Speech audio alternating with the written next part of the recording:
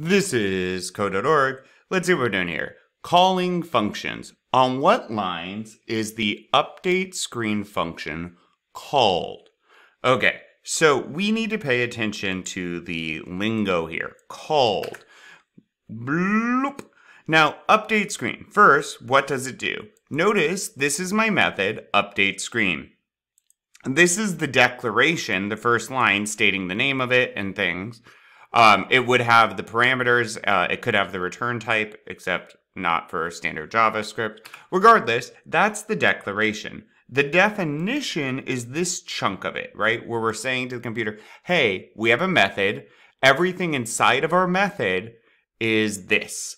And that means we are giving a name to this block of code. So anytime we want to run this code inside of it, all we have to do is say or call update screen. So up here, we're calling it. We're saying, hey, computer, we want to run the code in update screen. And it says, what is that? And it's going to start hunting for the definition. Smack. Oh, they mean run this code. And it will. It's going to run all the code within here. It hits the bottom and it goes right back up to this line and keeps running the code below. Okay, so we are looking for a function call. Notice the function's also called here, right? This is one of the handy things about creating functions. Every time you say the function's name, the code is going to run.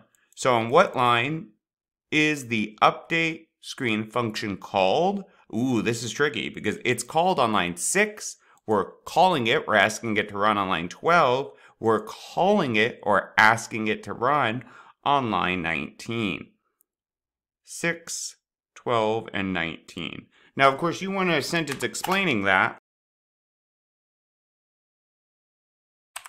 So this is my quick, not complete sentences in my words. Functions on 6, 12, and 19, those are the calls.